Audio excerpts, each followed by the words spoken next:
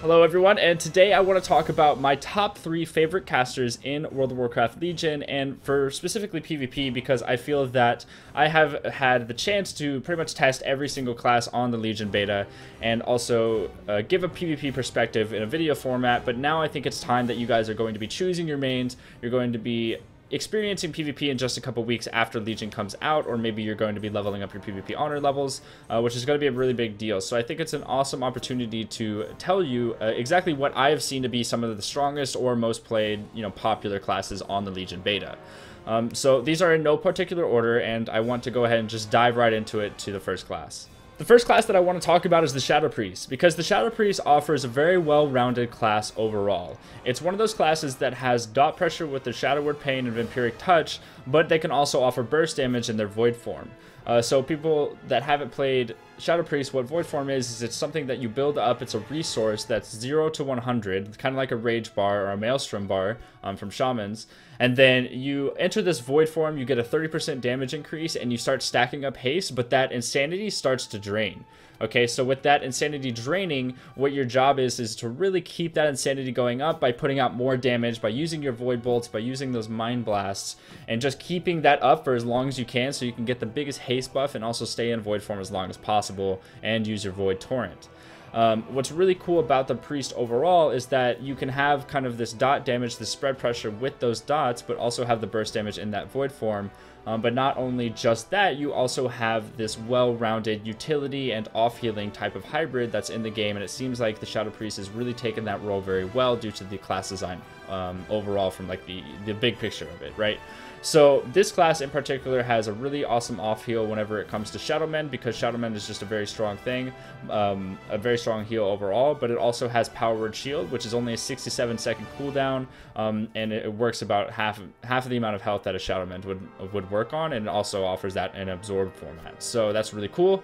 But on top of that, they also have Vampiric Embrace, which is an ability that you can use. It's a cooldown actually, and it's an ability that you can use where you'll start dealing healing out to your teammates based off of the amount of damage that you do with your Mind Blast, with your Vampiric Touches. With all that damage you're putting out, it actually converts into a percentage healing onto your teammates, and that's very useful, especially with one of the PvP talents that reduces that cooldown on Vampiric Embrace. But not only that, guys, you also have a really solid defensive cooldown, which is Dispersion. It's on a pretty relatively low cooldown, so you can be saved multiple times in Arena, and you can use your Void Shield, which will help you stay alive on top of that whenever you don't have Dispersion. But for when those really big emergency situations happen, you're going to use your Life Swap, which is a really cool ability that was back in Cataclysm, was removed from the game, and is now back in the game. And I think that this is one of the coolest abilities in PvP, and Shadow Priest now have it back, so you're going to be seeing a lot of those being played in Arena because of just how well-rounded they are, and also how effective they are whenever they're in pretty much any team comp overall. The next class I would like to talk about is actually just the Mage, and I'm not going to limit it to a specific talent tree right now because there's been a lot of buffs and nerfs going on for every single class spec of the Mage, and I think that it would be irresponsible for me to label it directly to one spec of the class because there's pretty much been a healthy variety of everyone playing all the different types of specs on the Legion beta. I think that this is one of the most versatile classes just because of all the 3 specs seem to be played all the time. There seems to be a lot of different people playing the Mage overall, and I feel that this class really thrives in just a couple areas, which is going to be burst damage, control, and mobility. So for burst damage, it's different for every class or every spec, but pretty much what you're going to do is you're going to build up and do like a certain amount of burst damage as opposed to putting up dots like a lot of different classes like Moonkins would, or Shadow Priest would, or Affliction Warlocks, or Warlocks in general, right? You pretty much do all this burst damage, but really the thriving point of mages in general is going to be the control and the mobility. So the control is really shown through Polymorph and Ring of Frost mainly, but you also have stuff like Frost Nova, or if you play Fire, you have Dragon's Breath and Counterspell.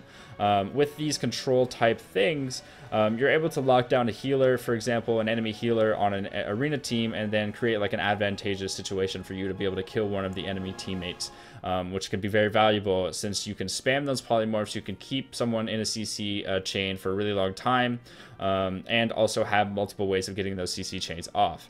But what's really interesting about Frost Mage, or Mage in general, is that they're very squishy right now. They die very quickly, since if you take Shimmer, you don't have 2 ice blocks, which is one of the trade-offs for taking that talent, but it seems to be what everyone seems to be playing on the Legion beta. So I think that mages are very squishy overall, but if you're able to be good at them, you're able to land those CCs and kill targets faster than they're able to kill you, you can make it happen, and I think that it's definitely a class to be checking out in Legion. And last but not least, I want to talk about what is seemingly to be the exact opposite of a Frost Mage, and that is going to be the Affliction Warlock. The Affliction Warlock seems to be the tanky, immobile caster of Legion in this expansion, but also really thrives off of doing spread pressure through dots and debuffs. So this class in particular is more about, picking out, say, 3 targets in arena in a 3 versus 3 arena, right? So you're going to have those 3 targets, and then all of their health are going to slowly go down as you do damage and keep those dots up on every single target. But the main thing is that this class really doesn't have a whole lot of mobility like the Mage would. And, since Shadow Priest is kind of that in-between of mobility with the body and soul talent, I think that Affliction Warlock really is the lowest of them all in terms of mobility, because they really can't get to another target very quickly, in order to land those fears and get those CCs off and get those dots off and land the kills when they need to. So that's kind of the trade-off there. But what you do gain is a lot of tankiness. You have a lot of self-healing through stuff like Siphon Life, Drain Life. You have Dark Pact, which works in absorb format by sacrificing your pet health, which is a really big deal. And then you also have like Unending Resolve, which reduces the amount of damage taken, but also gives you an immunity to interrupts for a certain amount of time, and that's on a relatively low cooldown. So I think that this spec in particular is very tanky, offers a lot of spread pressure, and has seen a lot of play on the Legion beta because of that spread pressure, and it really does get a lot of overall damage out. It's just not in the same format as, say a Frost Mage would do with those huge glacial spikes and getting those big crits off. It's just a little bit different, but I do think that Affliction Warlocks do have their place in the Legion beta based off of what I've seen over the multiple months of playing, in the arena overall, and just seeing how all the comps have been kind of coming together. And I think that these 3 specs are probably my favorite in terms of what specs I will be seeing in the Legion beta, and overall are my opinion on which ones are the strongest, but in no particular order, because they do work off like counters and stuff like that, and some things counter them, so it's really hard to like place, this is the best, this is the second best, and whatnot. And last but not least, I want to talk about the other 2 classes that may not have made the cut, from my personal opinion, of the top 3 casters in Legion.